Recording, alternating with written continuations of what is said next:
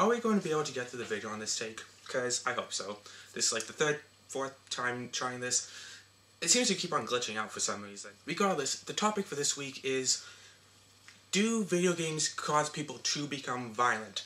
And of course, if you had asked me, an avid gamer like myself, as you can see my entertainment center just way back there, I say no.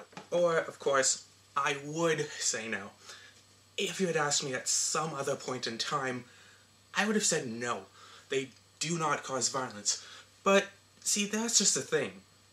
They do. Or at least they do in a very somewhat way. Video games cause violence towards themselves. That is what I'm trying to say. Like, if you look at some old games I used to play, like Legend of Zelda, for example, they cause violence, but towards the characters in the game itself. Like, you're not going to play Legend of Zelda where you pick up a sword and slice at the skeletons, and then just go pick up a sword and slice at people, you know?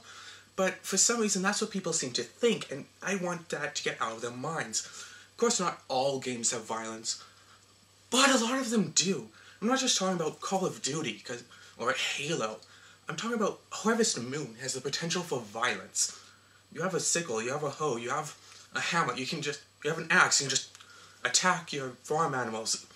Friends of Middletown, you are supposed to attack the wolf that comes to get you until your dog is old enough to fend it off for itself. And that is not much violence. The light just went off, hope you guys can still see me. I can see anything from the viewfinder, because that great big light, that's what I'm staring at, is the light. So, losing my mouth. Because, like, you'll hear people saying things like, oh, Billy, he played that video game, and then he went out and, like, killed this cat, and you'll never hear, oh, Billy, he read this book, and then he went out and, like, started killing this cat. Like, because books don't kill people. Books don't cause people to kill people, even though they do. And not just the Bible, but other books can cause people to want to go and kill people. It doesn't happen almost ever. And video games don't cause people to become violent.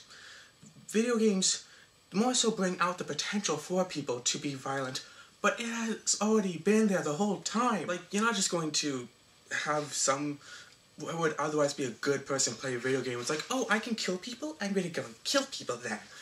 No. What's going to happen is some person who is actually going to be a psychopath plays this game and then just acts upon it. But the game itself, it's only brings it out if it was already going to be brought out. That's what I'm trying to say here, okay? So then, all sweaty, my heart is pounding, I don't know why exactly. Regardless, it's almost Halloween, hence the dark room and all that. Really, I'm not going to do much for Halloween, well, not for this video exactly. I hope that you like it. I found out that this camera has a light on it that's shining right in my face. I hope you guys can hear me alright. I'm just gonna close my eyes, okay? Okay.